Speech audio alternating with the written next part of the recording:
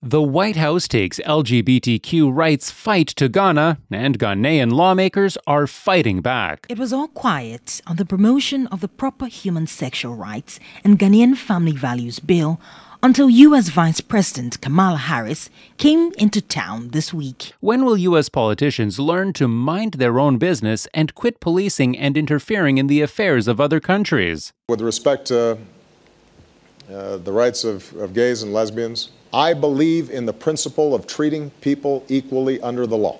If you look at the history of countries around the world, when you start treating people differently, not because of any harm they're doing anybody, but because they're different, that's the path whereby freedoms begin to erode. Listen to how the Kenya president responded to President Obama. The fact of the matter is that Kenya and the United States, we share so many values. But there are some things that we must admit we don't share. Our culture, our societies don't accept.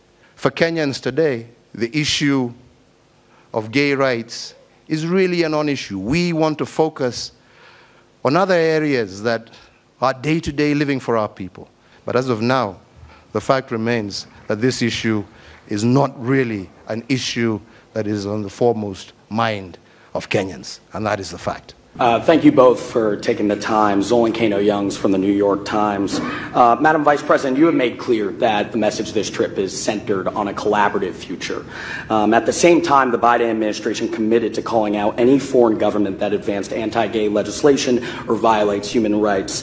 All three of the countries that you are visiting on this trip have advanced or proposed anti-gay legislation. Has proposed a bill that would imprison those that engage in same-sex intercourse. Gay sex remains a crime in Tanzania, and same-sex relationships are outlawed in Zambia. What have you said to the president and plan to say to other leaders on this trip about the crackdown on human rights? First of all, we don't have any such legislation here in Ghana. A bill has been proposed to the Parliament of Ghana, which has all kinds of ramifications, which is now being considered by the Parliament. It hasn't been passed. So the statement that there is legislation in Ghana to that effect is not accurate. The bill is going through the Parliament. It's going through the Parliament. The Attorney General has found it necessary to speak to the committee about it regarding the constitutionality or otherwise of several of its provisions, and the Parliament is dealing with it. At the end of the process, I will come in. But in the meantime, the Parliament is dealing with it. And I have no doubt that the Parliament of Ghana will show, as it has done in the past, first of all, its sensitivity to human rights issues, as well as to the feelings of our population, and will come out with a responsible response. My understanding, the substantial elements of the bill have already been modified. I have raised this issue. And let me be clear about where we stand. First of all, for the American press who are here, you know that a great deal of work in my career has been to address human rights issues, equality issues across the board, including as it relates to the LGBT community. And I feel very strongly about the importance of supporting the freedom and supporting and fighting for equality among all people, and that all people be treated equally.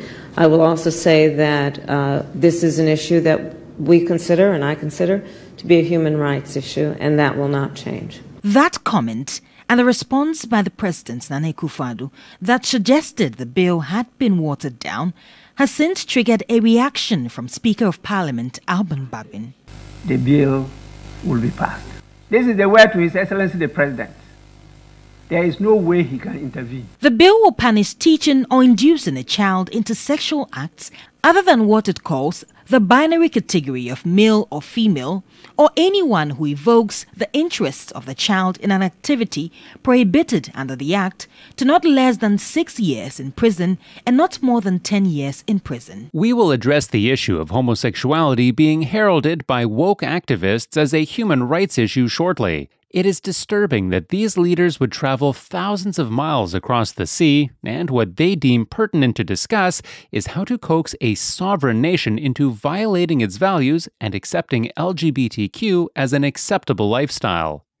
Recently, the Ugandan parliament passed a bill making LGBTQ illegal in their country. As you would have imagined, the woke politicians in the United States, Canada, and other Western countries sharply condemned the bill. They threatened economic sanctions if Uganda signed the bill into law. The bill is one of the most extreme anti-LGBTQI+ laws in the world. If the AHA is signed into law and enacted, it would impinge upon universal human rights, deter tourism, and invest in Uganda and damage Uganda's international reputation. We're certainly watching this real closely, and we would have to take a look at whether or not there might be repercussions that we would have to take, perhaps in an economic way, should this law actually get passed and enacted.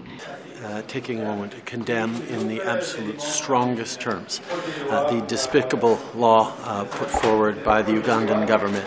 And we call upon all leaders, including all leaders around the world, but particularly Commonwealth leaders, to come out and clearly condemn this despicable piece of legislation. If you want to watch the full video, see the link in the description or at the end of this video. Despite Harris's pressure on Ghana to abandon passing any legislation to ban homosexuality, the Ghanaian lawmakers are moving forward with the bill. In Ghana, there is a draft bill in Parliament seeking to criminalize severe aspects of LGBTQ, with widespread support from religious bodies, but also significant opposition from civil society. Proponents of the bill have been adamant that no amount of external pressure will affect their effort to get the bill passed. If the Attorney General has any reservations, he should stop filibustering the process. He should allow the committee proceed. He should come on the floor.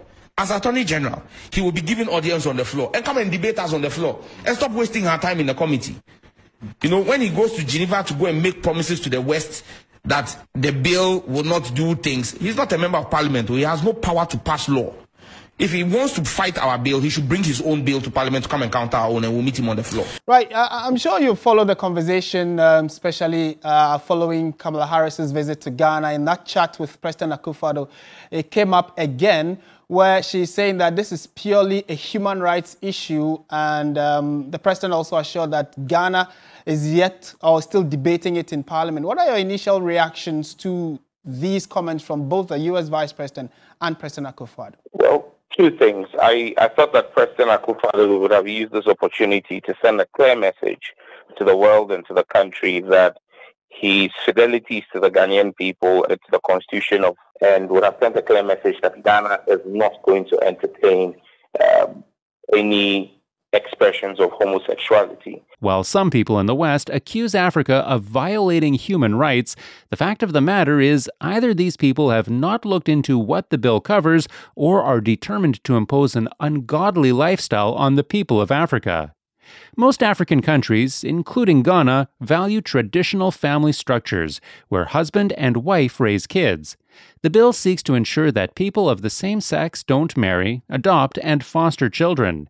It also aims to discourage the promotion of homosexuality in Ghana. The focus of the bill, which has to do with voiding marriages, preventing them from adopting children or fostering children, the clamp down on platforms and media houses that are going to do promotion and advocacy or push those materials still remains in force.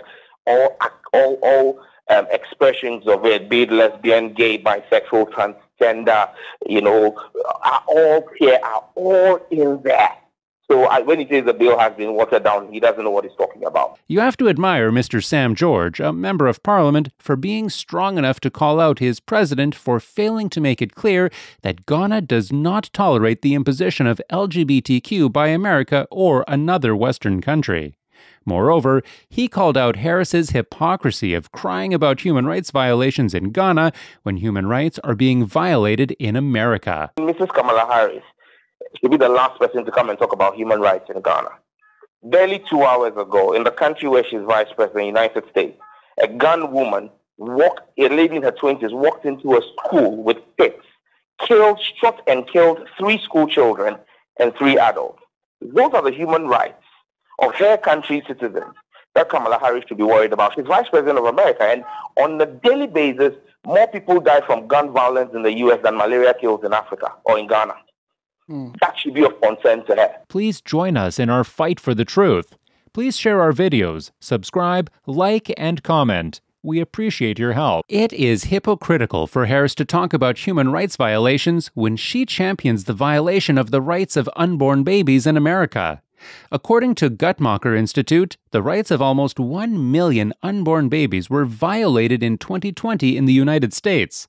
A national emergency would have been issued if that many adult lives were taken. Why is Ms. Harris silent, yet crying about human rights violations in another sovereign country? If only American leaders would deal with their human rights infringements, learn to respect other countries and their values, and stop interfering, dictating, and imposing their ungodly ideologies on other countries. Ghana's speaker deserves credit for encouraging lawmakers not to be intimidated by Harris. He criticized Kamala Harris's position on Ghana's anti-LGBTQ bill. Don't be intimidated by any person. We need to legislate. Our friends just passed their law in Uganda. We may not go the way they have gone because our constitution is very clear as to the direction we should move. And so we'll be guided by that. And so what are you afraid of? If you have the whole people behind you, if God is with you, who can be against you? The vice president just did. Is it yesterday? I mean, these things should not be tolerated. That is undemocratic. What is democracy? That somebody else will have to dictate to me as to what is good and what is bad? Unheard of. The bill will be passed. One has to ask whether the U.S. will bully and sanction countries like Saudi Arabia to enforce homosexual rights. Saudi Arabia has far stricter LGBTQ restrictions than Uganda's and Ghana's bills. The world is celebrating Pride Month, but in Saudi Arabia, instead of rainbow parades, there are rainbow raids. The kingdom is seizing rainbow-colored toys and articles of clothing from shops. What's their reason? A crackdown on homosexuality. Items targeted in the recent raids include rainbow-colored bows, skirts, hats, and pencil cases. Most of them apparently manufactured for young children. According to Saudi Arabia, the colors send a poisoned message to children, quote-unquote. Homosexuality is illegal in Saudi Arabia.